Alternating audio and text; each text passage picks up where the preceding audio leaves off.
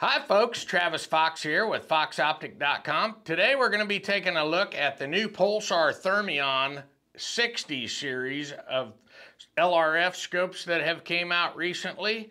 Effectively what you're going to find out is there is a new XP60, a new XG60, and a new XL60. Basically by moving to the 60mm lens up here on the front, they have been able to increase magnification in the units. And so if you want to take a look over here at the board, I kind of illustrated here what they've got going on. You know, like in the case of the previous XP50, they had been running a 2X at 50mm focal length. So when we add more curve to the front of a lens, it decreases the exit pupil or the angle coming out the back. So you can see if we stayed at 50mm here and we wanted to go to 3X at the same 50mm and add that 3X lens, it decreases our exit pupil, and now we wouldn't be hitting the entire sensor here back here in the back. And so by pushing it forward to the 60mm, it gives us a little bit more distance to let that cone get bigger and hit the entire sensor. And the back end result is we can now get higher magnification off the lens, but we'll get a small decrease in field of view. Which brings me to the other major change that they've made in the display up here. So on the back end, you'll see over here where the display ocular has gotten much larger than the previous display ocular, this lens back here in the back, which is allowing them to see this new larger display. So effectively, we've got a 2560 by 2560 display in there, which, you know, if you do the math on that, it's going to be it's about 6.5 million pixels. Where previously we were running 1024 768 on those displays, which is, I believe, 786 432. So we've got a dramatic increase in the amount of pixels available inside the display, which is going to give us much better resolutional clarity inside the device. And effectively, what they're doing in the display is they're now representing the display with rounded corners inside of that 2560, and they're fitting that ocular much, much better. Where previously it had been a much smaller rectangle in there, and I kind of represented that by this little dashed line inside of the new one to give you an idea. And I'll show you some pictures that I'll take with my cell phone at the back to give you a better representation of how much difference there actually is there. But just take my word on it, it's a pretty tremendous size difference. It's a very tremendous difference in the way that it gives you eye box behind it by going to this larger circular, you know, like rounding them corners out and making this much larger back here. So, you know, now when we're pulling up on it, I can be anywhere from about 2.5 inches off of it to right up on the lens, you know, in the back of here, and still get the full edge view of that display, where previously, you know, I would find myself hugging right up on it. And then we get into the 6:1. I would argue they're running about 6:1 pixel factoring. So in other words, if we jump over here and we look at it, you know, obviously there's a big 2560 by 2560 square display inside of there, but the way they're presenting it is a little bit more rectangular with rounded corners. So there is some loss, you know, there's some portion of the display that they're not lighting at all. And I think it's about 6:1 pixel factoring, but that still means we're 6 times denser. So, you know, previously if you got on the edge of something out here and you were trying to represent this as being rounded, because the display was smaller, you might have to zoom into it a little bit farther, and because you had less pixel density, you know, you start getting these little stair steps between your edges, you know, if you were looking at something round like that. And now, not only are these a lot smoother because there's less voids because the pixel density is higher, we're starting out with the background image is just because, you know, like think of if you were sitting there looking at 10 foot away, looking at a 50-inch television display screen, and now you're looking at a 70-inch display screen. If we're watching a baseball game on there, much easier to see the baseball and details in it 70 inches at that same distance without having to actually, like in the case of this, stretch that image up, you know. So it's not that they're really other than on the front end where they did truly increase magnification, narrow field of view, and that gives you a better PPI at distance, on the display they're not really giving you better resolution or clarity, but they're making it much easier to look at, and therefore cutting the necessity to stretch that and get pixelization. So, you know, when you add it all up together, if you wanted my opinion, it's about a 30 to 35% improvement in the overall ID capability of each unit independently. And you know, we'll get into the difference between XP, XG, and XL, you know, or you can call me, but effectively, you know, the XP is going to give you the most economical wide field of view and a pretty good versatility, you know, in terms of your top end ID range,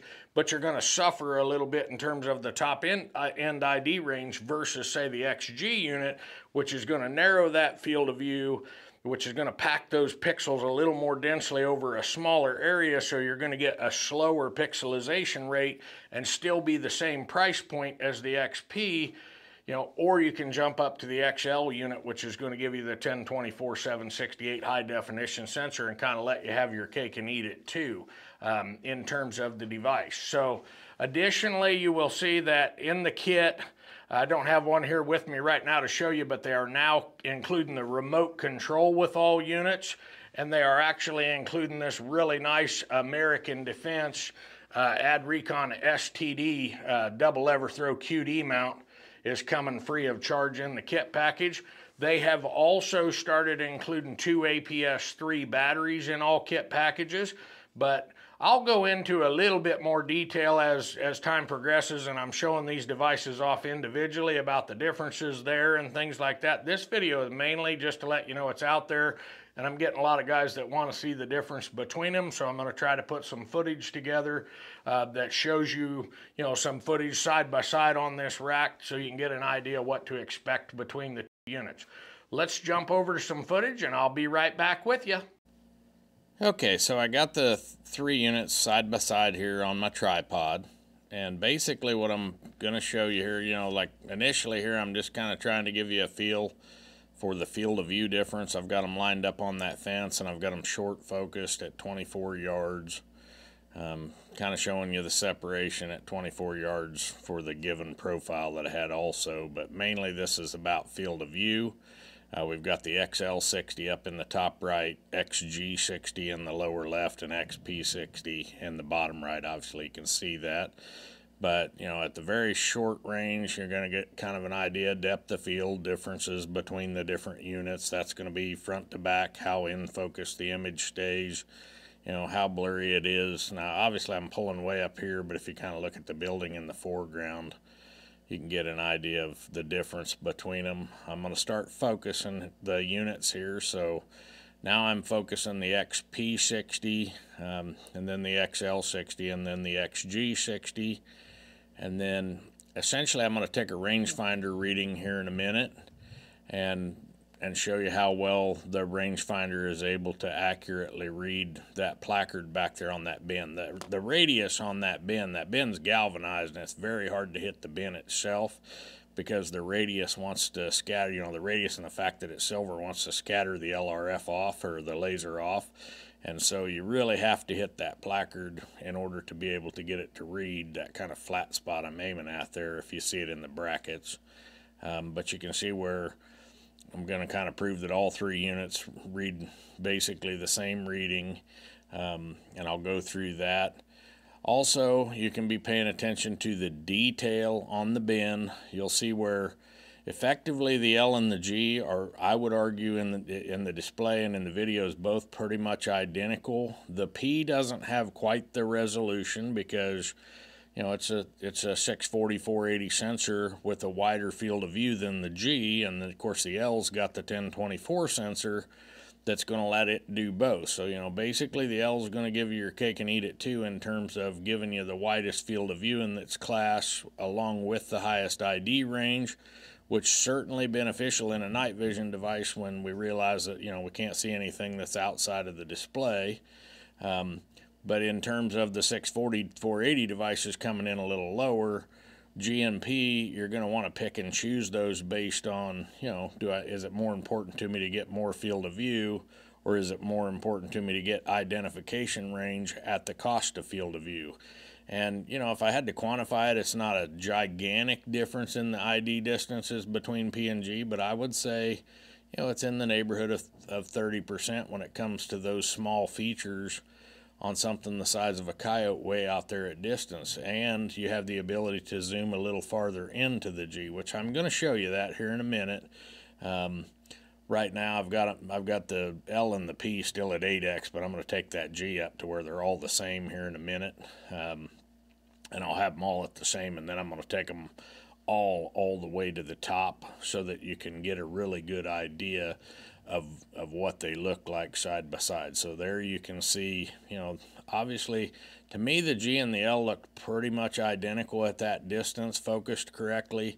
The P, there's a little bit of resolutional loss. You know, you're not getting quite as good a sharpness in the ribs and things on that bend.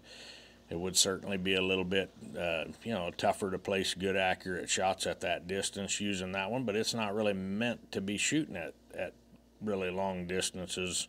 You know, in the case of this, it's a large object way out there, but, you know, primarily we would be talking about a smaller object at a shorter distance and the advantage that you would gain there. So, again, you can see here where effectively I'm putting them all at the same magnification level to give you an idea of what things are going to look like in that setup. Now I'm going to take them all to their maximum magnifications so that you get a pretty fair comparison on, you know, how accurate you could aim, and the relevance of aim small, hit small. I mean, you can clearly see there where the G, while it does get more pixelated all the way up at that 32x, it's giving you a better background image to reticle relationship to aim into potentially than a couple of the other units. And they're able to take it up higher than that because they're starting it with a narrower field of view. Here again, I'm going to come down on these buildings. This is more in a realistic range. I mean, you'll see I'll range it here in a minute, but we're more in the 200 yardish range on those buildings. And that's going to give you an idea in a more realistic hunting condition, you know, what kind of resolution you could expect and what the field of views in kind of a useful scenario are going to look like. So, you know, the main takeaway I want you to get here is that field of view. I'm setting all the PIPs right now. I'm setting all the PIPs at 8x, so they're, you know, just so that the little PIPs are matching at 8x, you know, in case you guys are paying attention to what's in the PIP as I'm moving them around here. Be mindful of the things moving in and out of the image, like those cars in the background and things as I'm moving them, because they're all moving together, and so it's a pretty good representation of the difference in field of view. So you're going to see in some instances, like here in a minute, I'm going to line all the units up on the left side of that larger building back there so that you can get an idea of how much you can see to the right in each one of the units. And if you pay attention kind of individually, it'll give you a pretty good representation of the difference in field of views between the units. So, you know, you can see I'll move them around here a bit and kind of get you an idea of what you're going to see through them, right, left, and come back and line up on that. But all in all, you know, if you wanted my opinion, the L and the G have about identical PPI, so their downrange performance is going to be very, very similar. The big detraction from G is going to be to get that higher end PPI out there at distance, and by PPI I'm talking pixel per inch, you know, so if we calculated the area we're looking at and divide it by the amount of available pixels, they're almost identical. The P is going to be lower because it's a 640-480 sensor, same as the G series, but with a wider starting field of view. The L obviously has a much wider field of view than all of them, but it also has a lot more thermistors on its 1024-768 sensor. You know, effectively a 640-480 is 307,200 versus a 1024-768 being 786,432. So, you know, it's when you start adding curve to that lens, you start decreasing exit pupil, and you got to accommodate the sensor relationship, and so you know, when you're trying to do that in a 640, 480 in the PNG, you kind of got to pick and choose how you want that to work out. And in the case of the L, you kind of get to have your cake and eat it too. It just costs you more. But I just wanted you to see this. I'll be right back with you with some more footage. Okay, here I've got some footage out in my backyard. I had some deer back there, and effectively here at first I'm going to show you all three units at their native field of views. I'm going to turn around now and I'm going to zoom them up to where they're all at 4x, so you can get a, you know, what I'm trying to show you here is the pixelization effect that you get like in the XP, starting at that lower 3x 640 480 configuration versus the XG with the 4x configuration. You're definitely going to notice a little bit less clarity in the P potentially at this distance than you're going to notice in the G, because again, the G is starting with a much narrower field of view at that 4x, and it's able, you know, because they both have 307,200 receptors, essentially it's dicing the image up into smaller chunks. So, you know, as I go up magnification, which is what I'm doing here, you know, I'm working up to 8x in all the units. Eventually I'm going to get all the way up to 20x, and you're going to see that. You know, you're going to see that pixelization effect. So again, you know, you say, well, why would I pick P or G? Obviously the L is going to do it all. The L is going to give you the best field of view coupled up with the best identifiable clarity. It's going to have the highest pixel density along with the best field of view.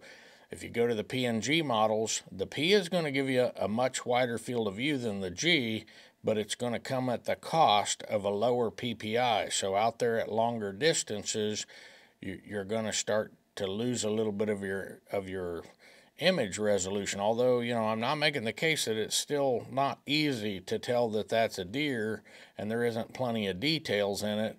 It's just unquestionably you can look at the two of them side by side and see that you can see finer features better in the G because you are starting with less field of view. Plus the G is going to give you the benefit of zooming all the way up to 32x, which I will show here at the bottom end of the video.